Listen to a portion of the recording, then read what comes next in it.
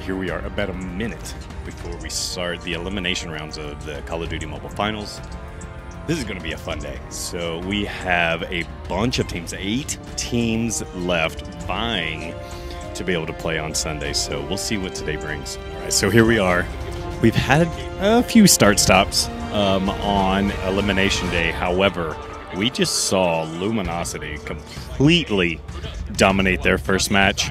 We still have Omega and Skade going right now. Tribe and Wolves is about to start after that. So we're going to keep this rolling.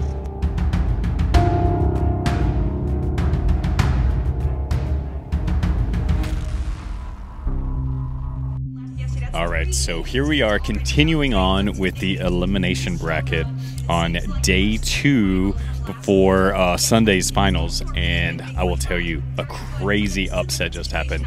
Tribe lost to Wolves 3-2. They lost a hard point and a control, which is not normal, so they have their work cut out for them. They have to win 2 games and not lose anymore, or 2 more matches and not lose anymore.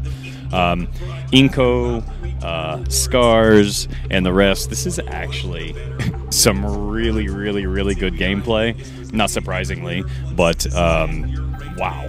All right, everybody, so we are continuing on Elimination Day. Tribe staves off elimination and sent home the last EU team. They are Stamina Esports, no longer in the competition, so Tribe is still alive.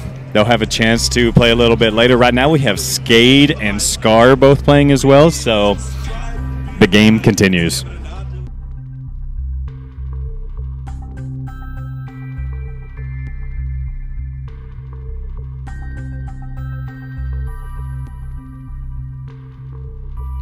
All right, everybody, as you can see, I am not in the arena. I keep looking back like I've been used to doing it all day. I felt extremely under the weather after 12+ hours of Call of Duty Mobile going on, so I had to come back to the room. I've been up way too many hours this weekend, so I caught a little nap. But I did watch the finals, and there are 3 teams left.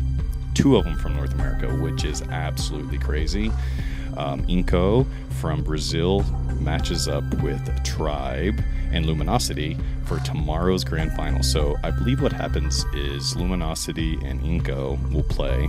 The loser will then play Tribe, and then the winner of the Tribe Inco game will play in the grand final. So tomorrow should be interesting. It could be an all North America finals, which honestly I predicted it.